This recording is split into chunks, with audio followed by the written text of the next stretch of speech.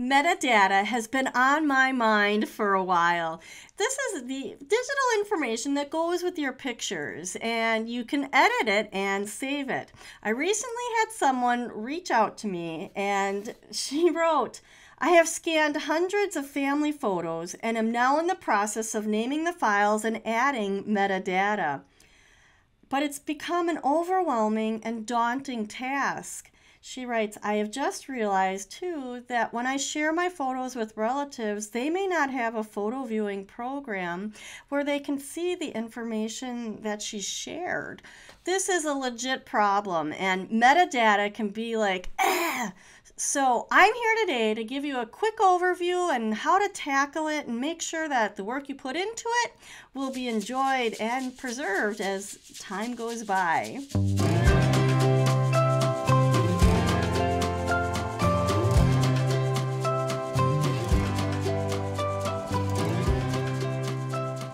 My name is Molly, and I'm the owner of Pixologie. I'm a photo estate planner, and I help people go from being overwhelmed and unsure to being confident and motivated to get their family photos saved so that they can enjoy them today and share them with everyone that they want and make sure that the memories are preserved for future generations.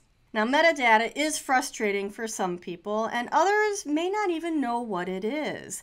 In a quick nutshell, metadata is the information that goes with your digital pictures, and it's one part of the whole photo preservation process.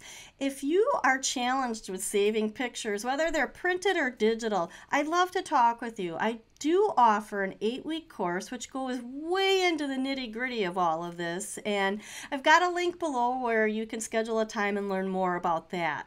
Now, metadata. Today, what we're going to talk about first is I'm going to tell you what metadata is, what you need to know about it.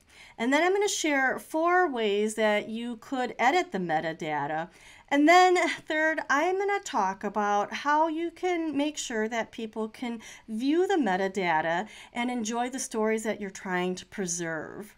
So many people are out there struggling with their pictures. You are not alone if you're one of those people.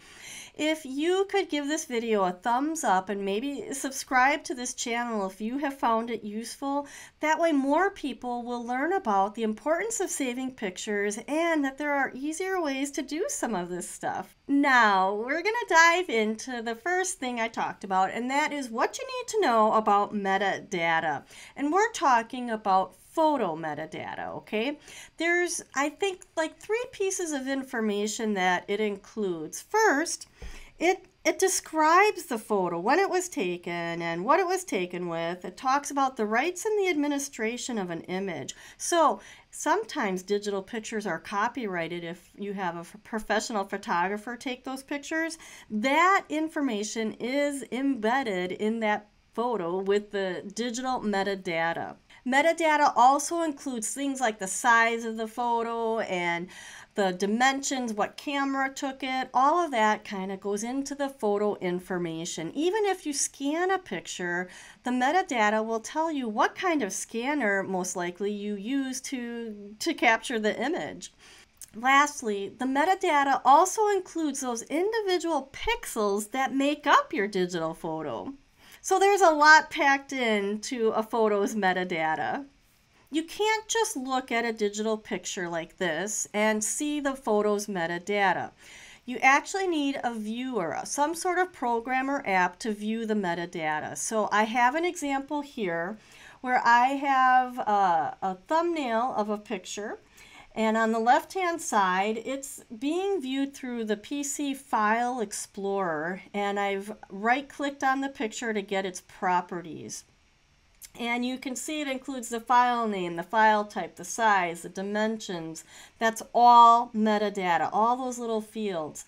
And then on the right-hand side, the File Explorer's equivalent program on a Mac is the Finder. And when you control-click on a picture, you can get the info for a photo.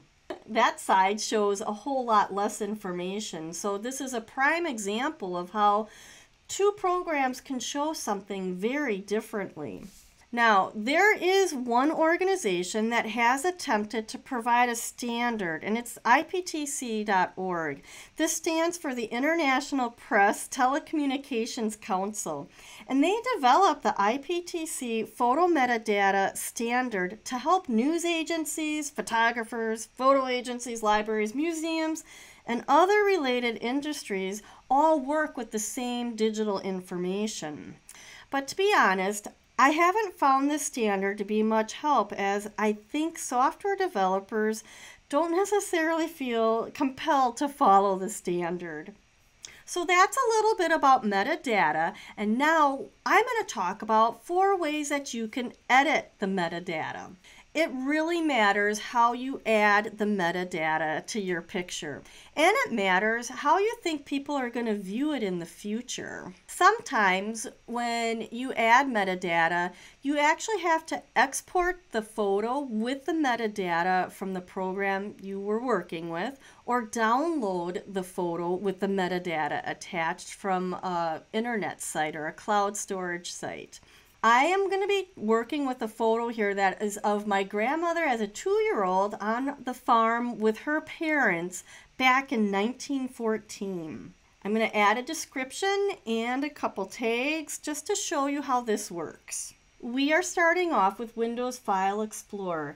In this screenshot, you can see that I have my grandma's photo selected, and the details pane is visible on the right-hand side. If you don't know how to get to this, look at the top row, the ribbon of options. I'm in the View tab, and I have the Details pane selected. So that's how I'm able to actually work and add the metadata in the Details pane. So when we go to the next slide here, you can see now that I've added tags, it says Frank Ostrowski, Helen Cordes, and then Marianne Ostrowski is cut off. So frustrating because you can't see the whole list of tags. And then obviously the comments are completely cut off because I wrote on the farm in Pulaski, Wisconsin. My grandma was 2 years old or something like that. It's all cut off. This is no fun way to actually view the metadata, okay? So you might think, all right, let's double click on the picture, which does launch the Photos app on a PC. In the Photos app, there are 3 dots up at the top right corner of the screen. You can see it right below the X to close the window. Those 3 dots, when you click it, you can select File Info, which makes the left-hand side show. So you can see the name of the picture. We have a date taken, which was really 1914, so I'm not sure why it's showing 22.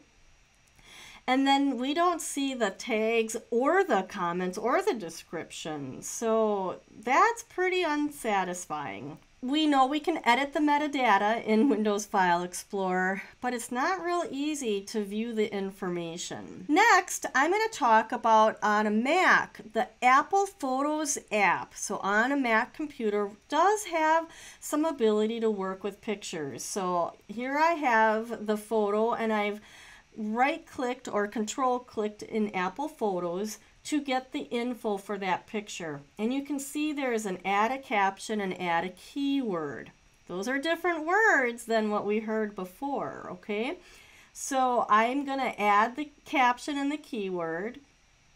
And you can see now it actually is pretty nicely visible when I'm in the Apple Photos app and I have clicked on getting the information for it. So maybe not as easy for other people in your family to get to this view. You can export the picture from Apple Photos, but you have to make sure to select the title and keywords and caption to be exported. So you can see here in this little screenshot that those are checked off, and then you click export, and then you tell it where you want your picture to save. So here we have the photo on my desktop, and I've right-clicked or control-clicked to get the info on it. Now look at that. The tags field is empty, and the comments field is empty, which is true in Apple Photos. We were working with keywords and captions. Those may be attached to this picture, but we can't view it in the Mac Finder. So again, rather frustrating, okay? I gotta move on to something else. Some of you who've been on my channel know that I like to recommend Mylio. I think it's a great photo manager program. And right now we're looking at the picture, and we can see in the info side there on the right hand side that I could add a caption and keywords there as well. So in the next view here, you can see I've added the caption and I've added keywords. So that works well. But in order for someone to see this work, they would have to have my computer with Mylio on it to view it, right? So we have to export this picture as well. And when you export from Mylio, you can definitely click on the metadata and add the pieces of information that you want to see. So I added the camera exif, the caption, and keywords there. And then you click export and it ends up somewhere on your computer, wherever you've designated. All right, so the woman who emailed me about her family situation mentioned that she was using Lightroom Classic. And Kirsten, I thank you so much for sharing the question, because it really spurred me on to get this video together for people. So Kirsten uses Lightroom Classic, which is never a program I recommend for beginners or people who have not a lot of time to devote to their pictures. But I wanted to include it in the video as another example. So in Lightroom Classic, you have to import the picture in, okay? We can see the metadata panel on the right-hand side about halfway down. And in that area, we can add a caption, and then above it is where the keywords are. I did add the caption, and I added the keywords. And then I went to change the capture date, because it's not 1922. And whatever I did there brought up these 4 gray boxes at the top, the date, camera, lens, and label, which I'm sure are all important things to know about if you care, but I don't, and I couldn't figure out how to turn those off. So that's why they're still in the picture. Anyway, I added the metadata, and then in order for anybody to view this, of course, it has to be exported. So I clicked the export under the file menu, and then I had to scroll down in the options to get to metadata and make sure that it would be included on export. So that worked well. And if you really like to use a complicated program, I think Lightroom Classic has a lot of features that might be of interest to you. But for some of us, we like a little more simpler approach, okay? So my fourth option for editing metadata is Forever. And Forever is permanent storage. It's in the cloud. And when you upload your pictures into Forever, you can edit the metadata, and they have very simple fields, okay? So here we are, we're looking at this picture. I've uploaded it to Forever, and on the right-hand side, I can edit the information, all right? And I can add a description and tags. So I do that. And there is the tags and the information. It's really actually visibly nice to look at. I can even favorite it. And the date taken was right already, but I could have edited that as well. Forever is the only program I know of that when you change the metadata in it, when you share that link with someone, they're going to see exactly what you did.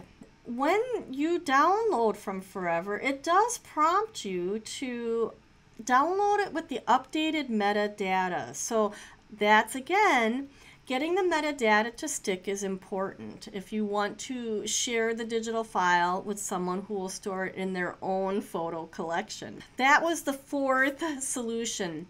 I wanted to point out that Google is not a place to edit metadata. And I normally wouldn't have brought it up, but someone mentioned that she was spending a lot of time adding descriptions in Google. So I want to just show you this picture here. This is a screenshot from Google. I've uploaded the picture there. And you can see in the info tab, I have added the description. There is no place to add tags, all right? But I am able to edit the date it was taken. So that's good if we're viewing this in Google, all right? The problem is when you download the picture, none of that comes down with it, and I'll show you here. This is my downloads folder, and the picture is in there. And you can see in the details pane, it has the original date taken and the comments aren't there. So for those of you who are editing metadata in Google, you're going to want to rethink this strategy for sure. So those are the ways that you can edit metadata. The third thing that I wanted to talk about in this video is how will people view the metadata you've added to your photos? The million-dollar question, how are people going to view the metadata? And I wish I could say that the technology and the big tech companies had come together and there was a standard way for this to happen. But there's too many variables. We have all sorts of programs out there, and we have all sorts of solutions. We have all sorts of technology skills. Think about the family you have who still are looking to get pictures on a CD that they can put into their old computer. So I've come to the conclusion, and believe me, I have looked and investigated over the course of 10 years trying to help people save their pictures. Forever is the only option that I've seen that I have any confidence that the pictures will be there and the stories that you've added in the description and the people and the places that you've added in the tags. Forever is the only place that I have any confidence that information will be around in generations to come. Forever is also the simplest way to edit the metadata.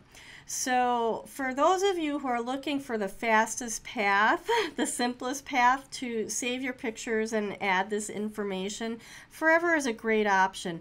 And it's easy to share the pictures. You can share a link right from the browser on your computer or from the app on your phone. You can also post it to Facebook, and when people click it, they'll go and see the photo and the information's right there telling them the story of what's going on. So we like Forever at Pixologie for a number of reasons, and if you want to try it out, we have a link below. We are ambassadors, so the link is for a complimentary 2 GB account and a $20 coupon. Now, for some people, they still want to be able to edit the metadata on their computer, and right now, the only thing I'm pretty certain about is how you can edit the metadata in File Explorer and have that upload to Forever directly. So here's a quick breakdown of what you want to edit in File Explorer so that it uploads seamlessly to Forever. We have the date taken, the tags, and the comments, okay? You change those things and then you upload your picture to Forever and it works. Do not edit the title of the picture, okay? When you edit the title, that overwrites the description and you lose that work. It will still be on your computer, but you won't be able to see it in Forever. And for others of you, if you like the idea of using Mylio, I definitely think that's a powerful photo managing program. And I've got a link below for a 25% off the first year's subscription. All right, do you feel up to speed on metadata now, or do you just feel like you've slowed down? Either way, I want you to know I'm here for you. If you have questions or thoughts, leave them in the comments, and I'd love to hear what you have to say. And your thoughts or suggestions might help someone else who's also trying to figure out the metadata journey. Thank you so much for joining, and we will see you the next time.